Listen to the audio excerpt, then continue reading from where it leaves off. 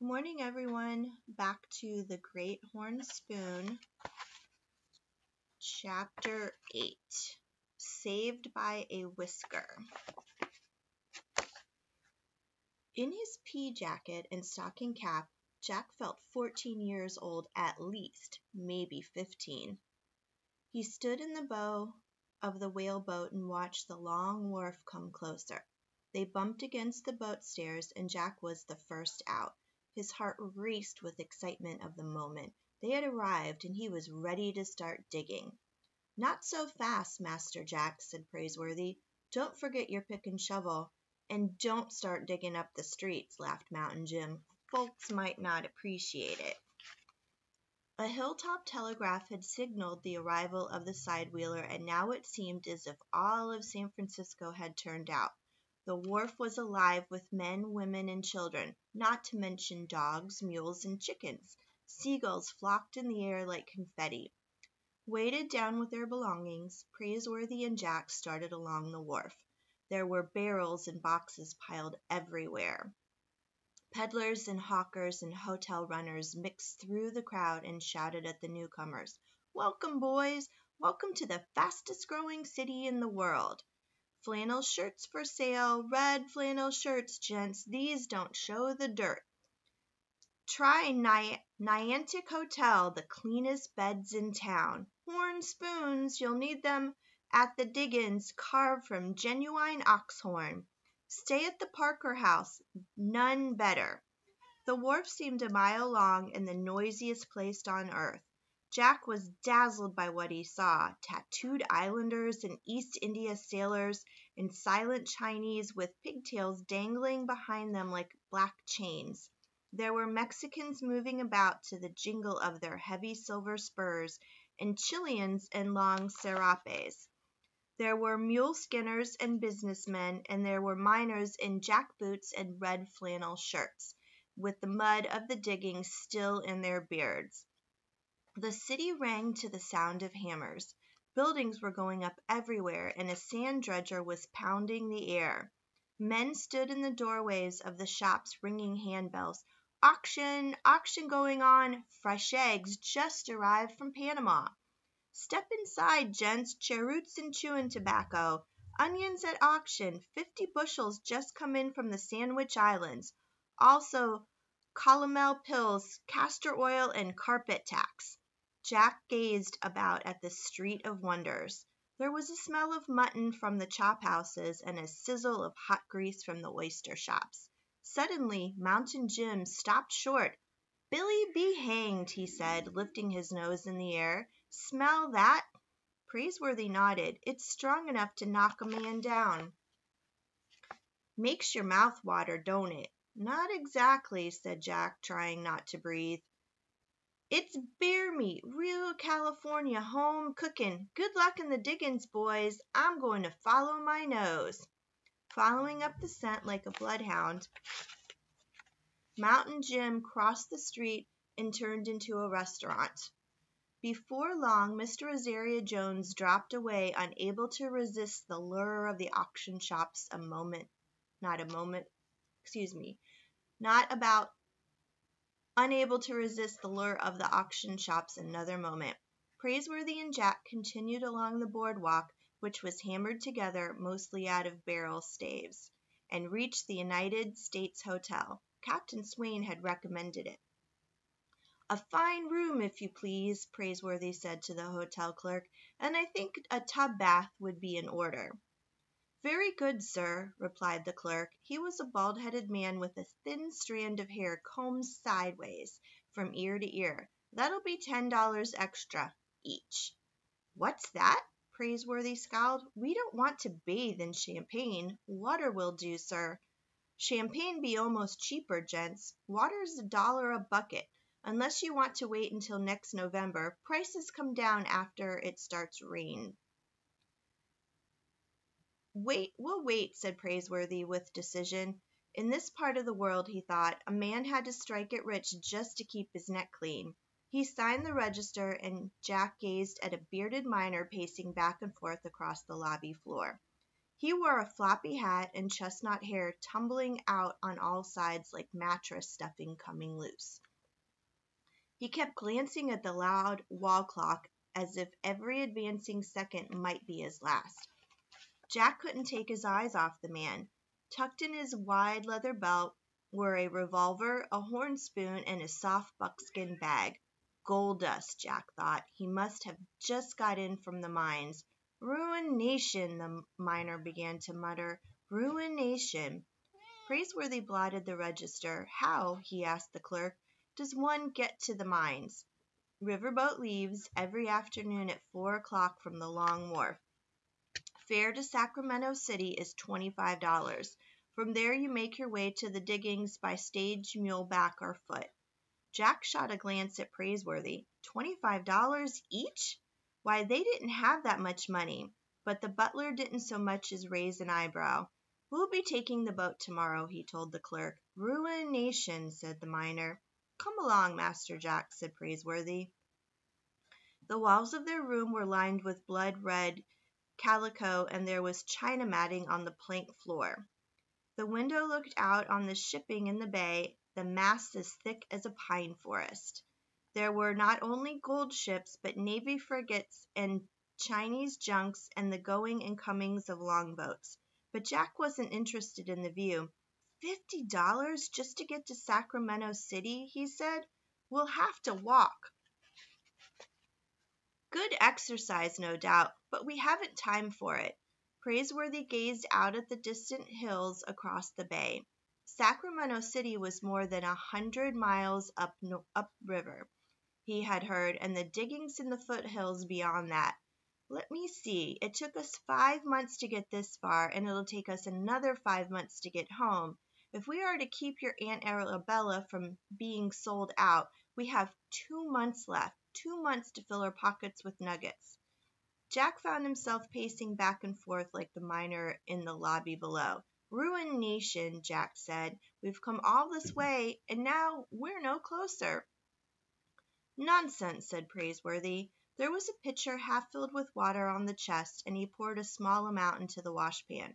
We'll be on tomorrow's riverboat, I promise you. Now then, I suggest we wash up as the best we can, Master Jack. Wash? Jack thought. There wasn't time to wash.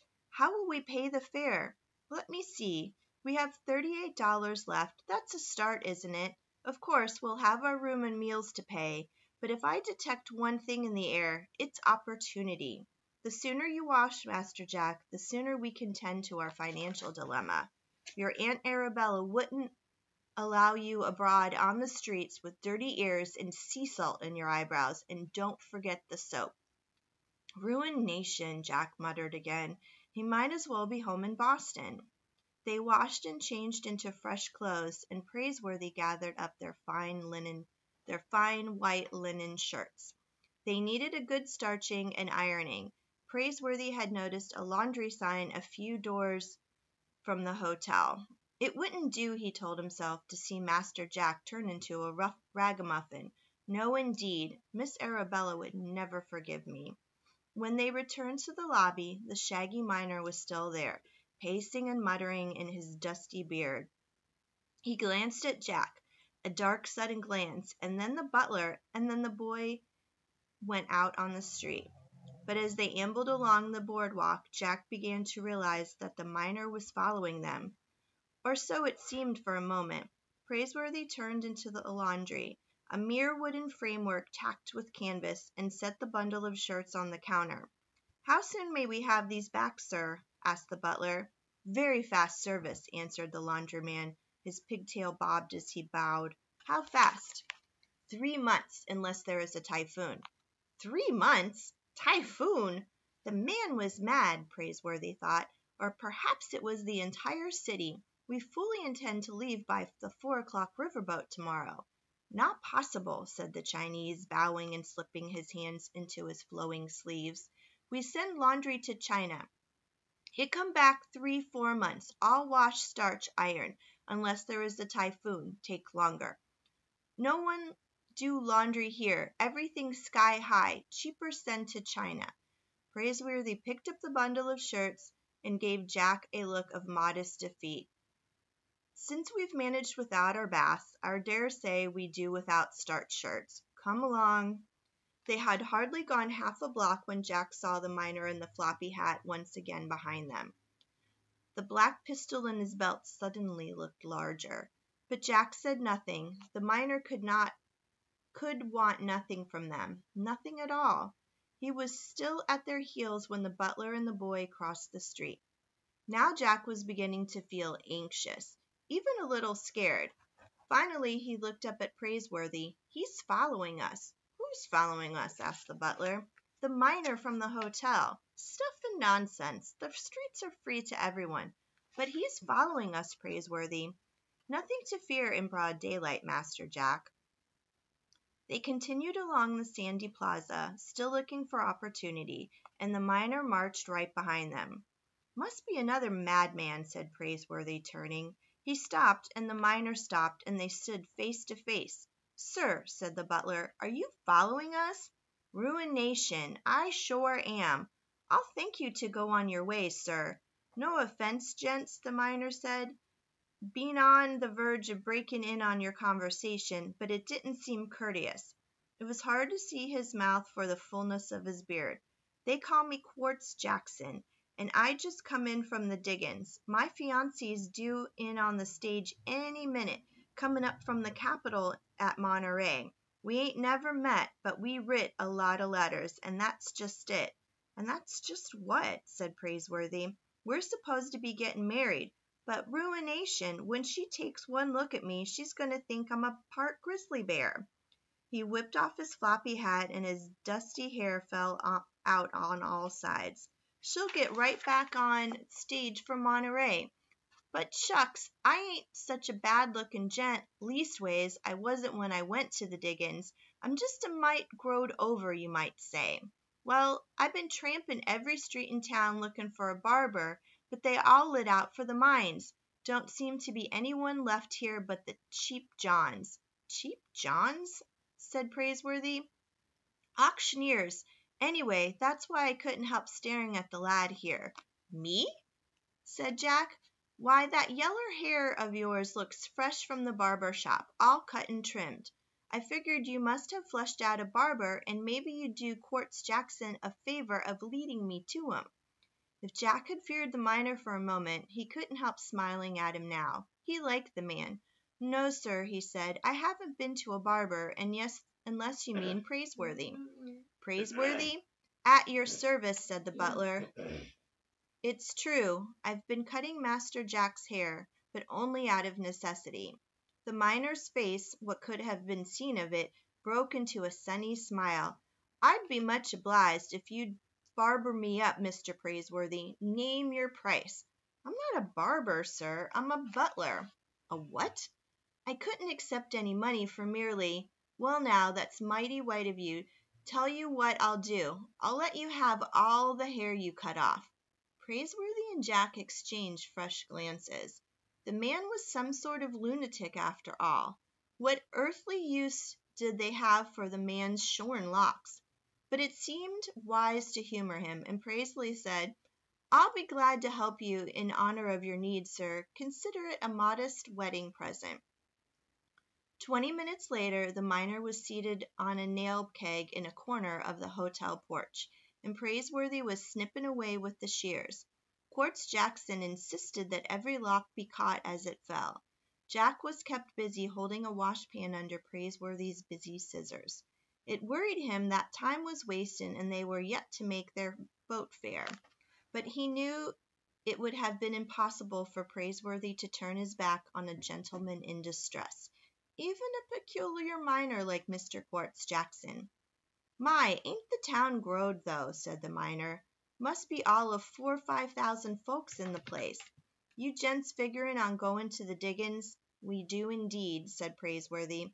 "I come from Hangtown. The boys have been locating a good lot of color up that way." "Color?" "The yeller stuff, gold. If you get up Hangtown way, tell 'em you're a friend of Quartz Jackson. Tell them I'll be comin' home with my bride in a couple weeks. Sure is nice of you to shear me this way. Would you mind trimmin' the beard while you're at it? Always itchin', and I can hardly find my mouth to spit with."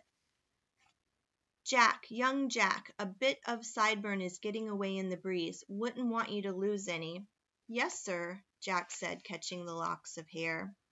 Quartz Jackson's face began to appear, snip by snip, like a statue being chipped out of stone. When Praiseworthy had finished, the miner turned to look at himself in the hotel window pane, and he almost jumped out of his jack boots. By the great horn spoon, he said, is that me? Quartz Jackson was obviously pleased. Why, I'd forgot I was so young. Quartz Jackson was a fine-looking gent at that, Jack thought. He had good teeth and an easy smile. Except for his revolver, his horn spoon, and his red flannel shirt, he hardly seemed the same man. But what did he expect them to do with the hair cuttings? Stuff a mattress?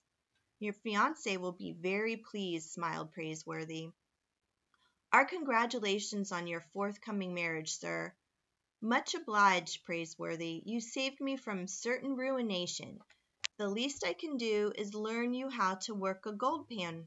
Water boy, you there, fetch us a bucket of dew over here. The miner paid for the water by taking a pinch of fine gold dust from his buckskin pouch. Jack was eager to get the hang of mining, and Quartz Jackson, peculiar or not, was clearly an expert. Sorry, guys. I don't want her eating my plant.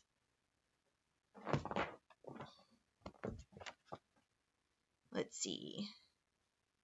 Give me the washpan, Jack, young Jack. Jack handed over the tin pan piled high with chestnut whiskers and trimming.